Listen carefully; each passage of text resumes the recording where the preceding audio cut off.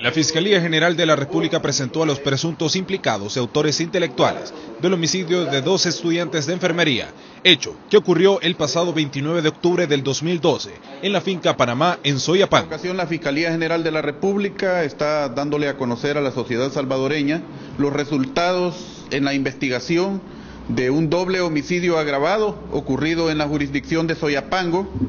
específicamente en perjuicio de las señoritas Iris Noemí Martínez Ruiz, de 19 años de edad, y Verónica Lisset Platero, de 22.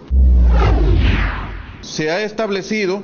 que ese día 29 de octubre fueron privadas de libertad por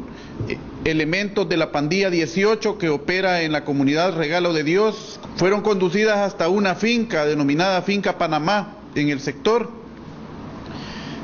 donde les ocasionaron la muerte utilizando para ello un arma tipo revólver calibre 38, disparándoles en la cabeza.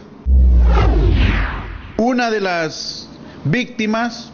habían tenido información que era novia de un pandillero de la pandilla rival a ellos, mientras que la otra era novia del palabrero de esta clica de la pandilla 18, siendo el caso entonces que deciden quitarle la vida a la que era novia del pandillero contrario y a la vez quitarle la vida a la amiga de ella y novia del líder de esta clica para no dejar testigos.